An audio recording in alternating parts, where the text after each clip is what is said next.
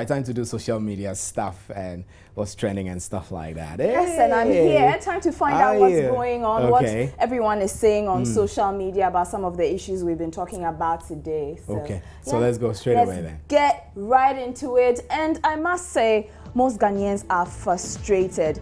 No one will argue with that on the back of one of the worst ongoing power crises the country is facing. Or is it all just a fuss about nothing?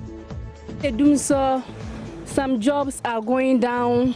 They are sucking the peoples. It's not good. This dumsor thing there is killing us.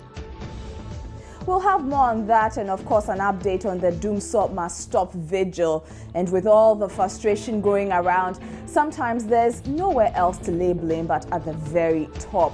But when does criticism of government cross the line? Have we lost respect for the presidency? We do respect the presidency, maybe to some extent. Not that we don't respect the presidency, but it's as a result of the crisis that is happening. I have a lot of respect for the presidency, regardless of who is over there, which party is in power. And the Facebook rant continues. I'm referring to Togolese footballer Emmanuel Adebayo. He continues to air his woes on social media with a part 2 of the tales of his family.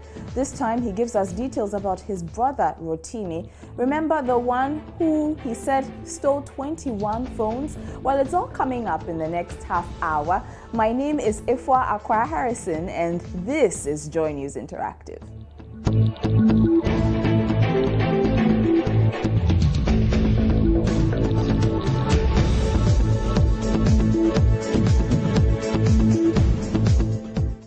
And you can get interactive with us. There's a look at our social media platforms. We're on facebook.com/Joy News on TV. We're also on Twitter at Joy News on TV or at JN Interactive GH.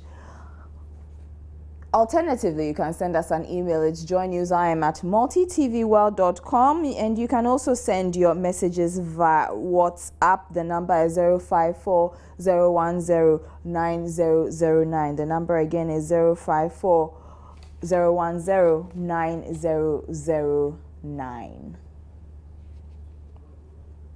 The dumsor must stop vigil. It may end even before it begins. Well, that still remains to be seen. But if you do not know by now, a ban on drumming and dancing, which precedes the Homo Festival, beg your pardon, in Ghana begins today, May 11th, for the next month. And that may pull the plug on the vigil. During this time, there should be no noise making within the Ga traditional area. It is believed that it is the time to allow the gods some peace and quiet. So, following a petition from the Ga Traditional Council to the police, a meeting was held this afternoon to discuss whether the vigil will come on. And my colleague, Afre Kwachinyama, monitored the meeting. He joins me here in studio. Welcome to Joy News Interactive. Thank you, Efwa.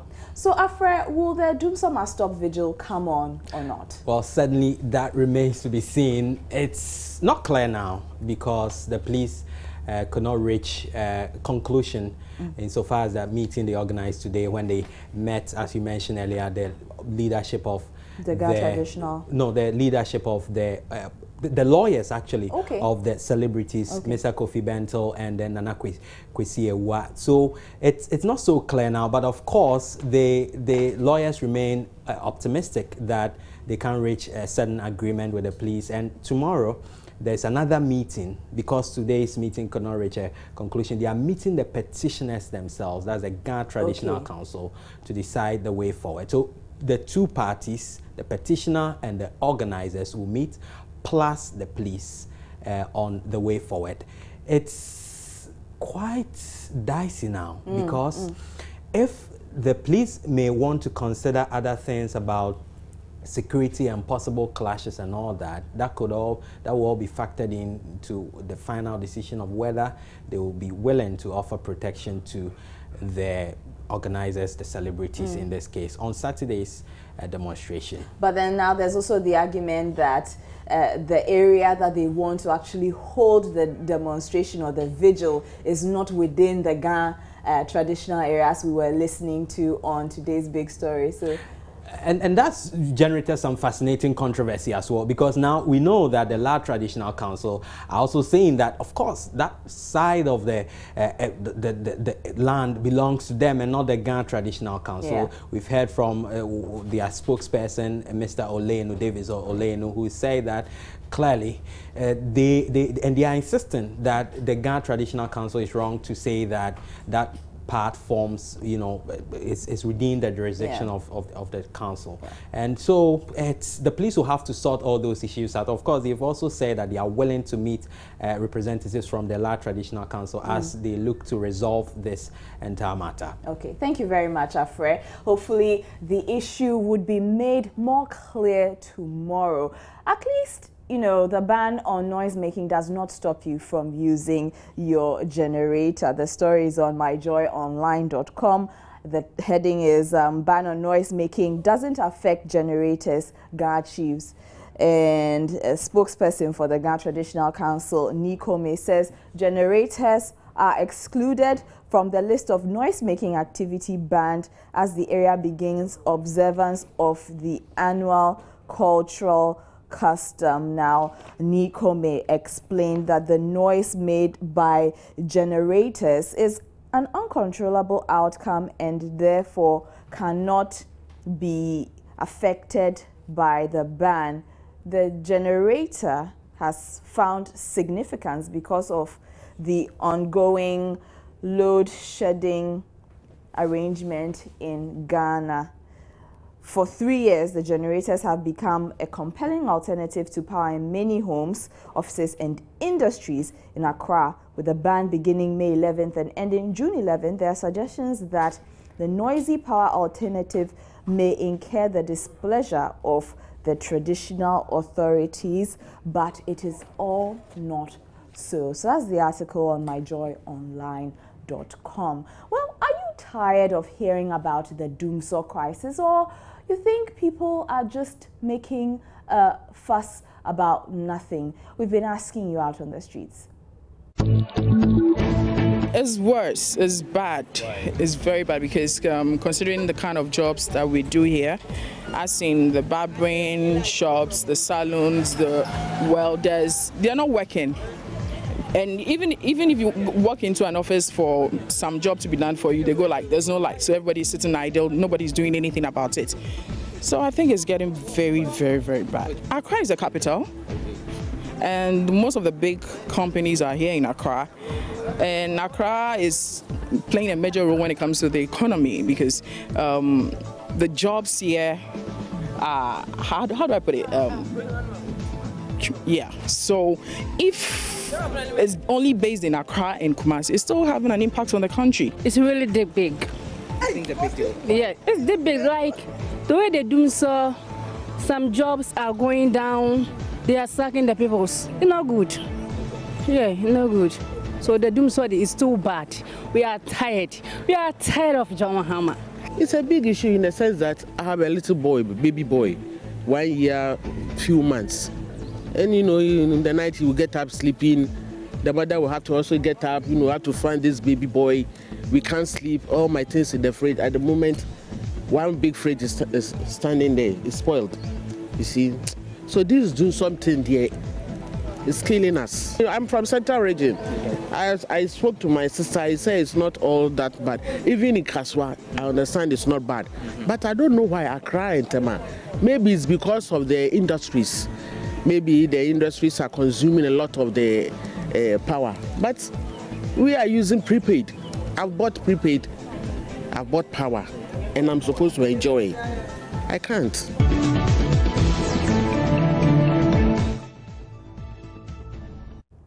Your views from the streets, and we also posted the question on Facebook. We've been asking if, you know, we're just making a fuss about nothing, especially when it comes to the dumsor crisis? Are we talking too much, or we haven't talked enough? I'll have all your comments on Facebook and social media after this break.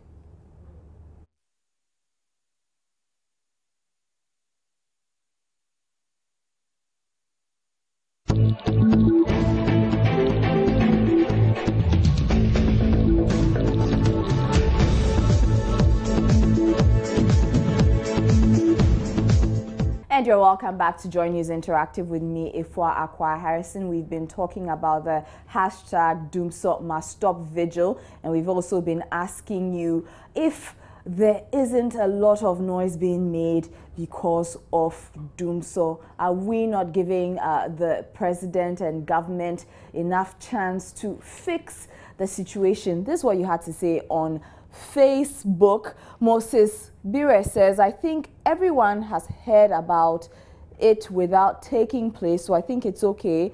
It should not come on again. And this is in reference to the dumsor must stop vigil probably being put on hold, but we will know finally if the vigil will come on Saturday tomorrow. Joseph Dinaro Amaglo says, why should religious beliefs stop others from worshipping their God? I really want to know if it is constitutional. So he's talking about the ban on drumming and dancing. Shaban Abdul Manaf says, are there no equally pertinent issues to be discussed? The dumsor has been overly stretched. So he thinks that people are talking about dumsor too much. Tego Emmanuel says, no, I'm not tired. As long as it's not solved, the heat must be maintained. Tego, your comment is well noted. Print Elam Richie says, this I know from day one that it would not see the light of day because it is not even going to add a kilowatt to the grid. There is no sense in the vigil. And Mahamadu Nantoma Badim Sugu says, what the Ghana Traditional Council is demanding, is it constitutional? And are the people there having the same dumsor problem or not, I wonder? And John Jerry Asian is asking us when they said they were putting it on hold. Well, if you've been following today's big story and Joy News Interactive, well, that is the situation right now. We won't know for sure whether the dumsor must stop vigil will come on until tomorrow after the police and lawyers for Yvonne Nelson meet with the Ghana Traditional Council. And final comment coming from Mensa Konto Stephen says, some people want us to always live in darkness for them to send armed robbers to come and steal our property at night. They don't want an end to this dumsor because it benefits them and will keep them out of business when it ends. All their evil plans will be revealed. So those are some of your very interesting comments coming through on social media. Thank you for sending them through. We really appreciate it.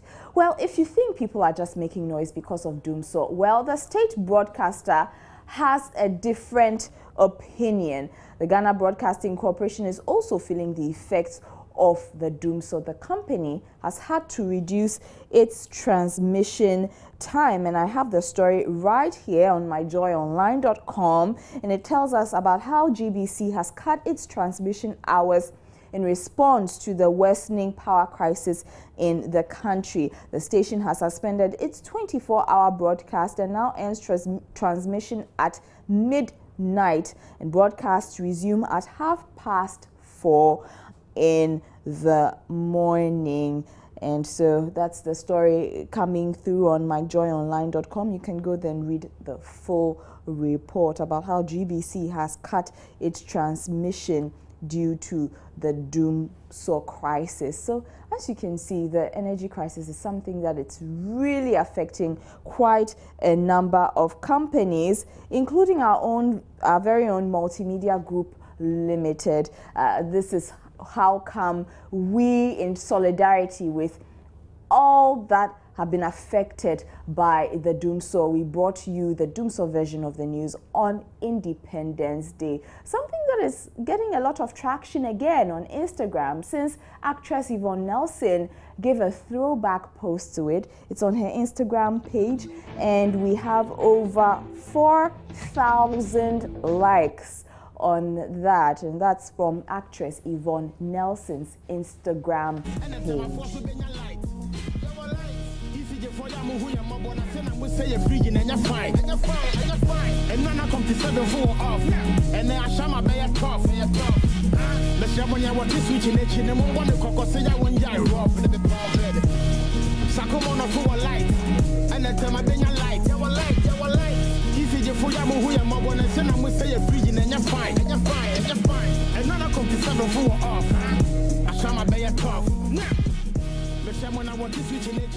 And Sarkodie's dumsor hit there, sending us to our next issue. Now, when the populace complains, they expect government to listen and offer solutions. But presidential staffer Sam George does not believe the refrain that public office holders who are paid with taxpayers' money should be subjected to wanton criticism.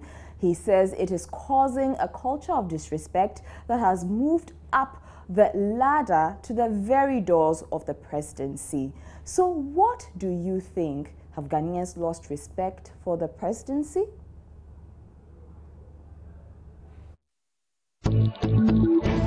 As to some comments that people have made about the presidency in regards to what some of the public appointees have said about it, I think that's what is making people think that there's no respect. Personally, I think that there's also some element of respect around the presidency. Yeah. Personally, I do respect him, but I think he's not just sitting down, or his people are not just sitting down. They are trying their best to do whatever we want, especially now that there's this dumsor thing.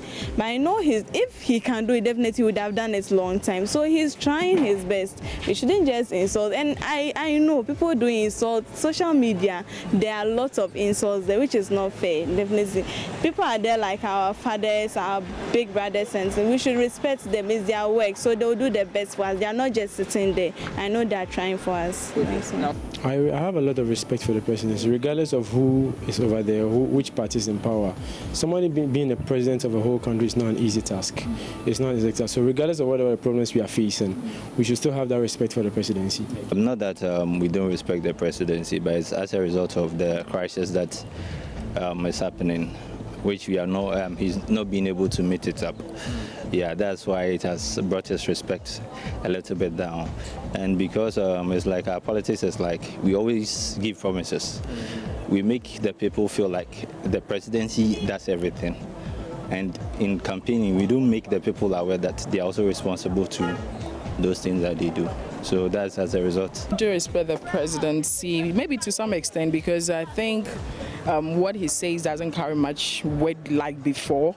Unlike before, I mean, all these kind of promises he's made in the past times, he has not been able to, how do I put it, fulfill them. So I think it's making him lose that kind of respect we have for him for now. He's our president, first gentleman of the land, so naturally we have to give him the respect that is due him.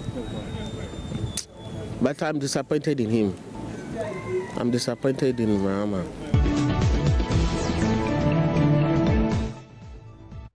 And let's take your Facebook comments on that issue as well. Do you think Ghanaians have lost respect for the presidency? We shared the story on our Facebook page. And let's see if I can just read a few of your comments.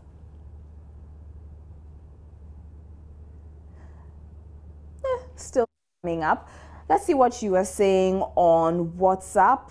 And a lot of you are sending us comments on the dumsor issue. We, the people of Anloga and Anyako, are tired of this dumsor. That's from Elikem Courtesy. I think I have your comments now on the presidency issue. Joseph Nakote says, does the president and his appointees respect the people who put them there?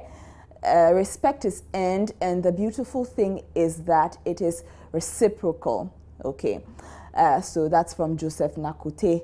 Katechie Kwame Impiening says, because the president has not been truthful to Ghanaians and his communicators have been churning out lies. So I guess you're saying that is why you do not, or most Ghanaians do not respect the presidency. Xiao Emmanuel says, why should Ghanaians respect the presidency with these kinds of corruptions and propaganda, lies, and a whole lot of things? And Asamoah Gabriel says, respect is reciprocal. Richie Sam Jr. is asking whether we have a president in Ghana. And Franklin Kweku Godsway says, I respect the presidency 100%. So those are your comments coming through on social media. We'll take a quick break. We'll be telling you about an issue that actually generated on social media after this.